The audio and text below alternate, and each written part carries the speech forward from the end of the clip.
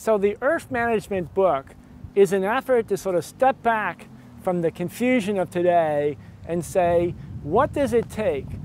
to manage the whole Earth as one community, to get away from this society of consumption and money and return to the spiritual roots of being human in harmony with nature. So we wanted to put together a book that would explain what is possible, and particularly to find in the past, and most specifically in Korea's culture, traditional culture and spirituality, a possible solution to what seems the greatest crisis that we've ever seen.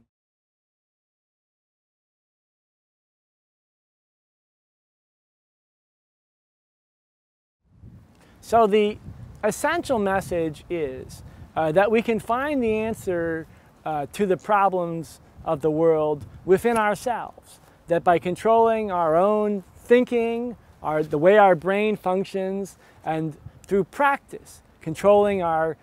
breathing and our behavior, and going through the practice of yoga and other daily activities, that we can change the way that we behave and then change the way we think and find a way for humans to survive, to interact with nature in a harmonious way that will not be destructive. But the important point about this book, the idea of Earth Management, is that it's not some abstract high level to say we need a new president or new policy, but rather that the change has to start with us, from our daily lives and how we see ourselves, how we breathe, how we organize our thinking, the practices, and that, I think, is why the book is so significant.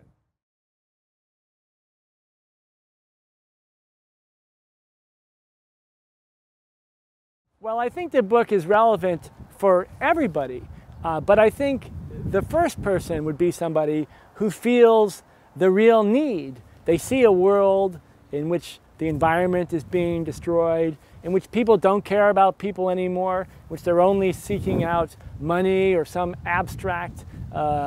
things they can possess, and they want to get away from that broken system and return to a spiritual wholeness with nature and with fellow humans. So if you feel that way, if you have that concern, then I recommend this book, because it will give you some of the first steps to head in that direction, and to find that the answer to the problem is not out there with some special person, but it's inside yourself. And I think that was the whole purpose for us in writing the book, was to say, we can show you a direction, but the real answer to the problem is inside of yourself.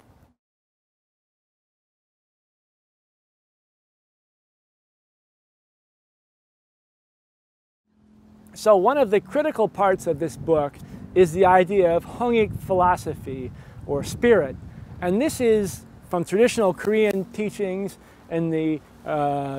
Taoist, Confucian, and Buddhist traditions of Korea, down to the present, this uniquely Korean idea that one should live for the sake of the community, for others, that the benefits of the world should be shared by everybody, and that we live in an ecosystem and in a human community in which we have to care about others. So the answer to our problems, in a way, is to say, not by trying to solve my problems at all, but by trying to solve everybody's problems. By caring about other people is the way that one can solve one's own problems. The only answer to this crisis that we face as a civilization, right, is when we stop thinking about ourselves and start thinking about the community. And I think that Korean tradition of Hongik goes back far into the past, but it's extremely relevant for us right now and in the future as we try and create a new civilization.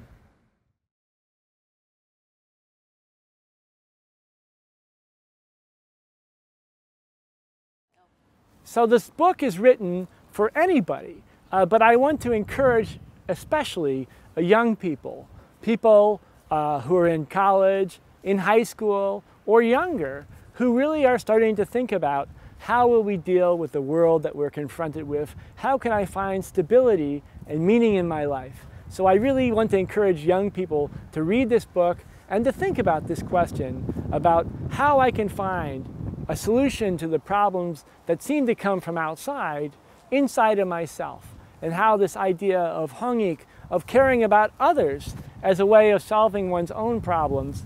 can help me to find direction and to find a solution to problems which seem to have no solution at all.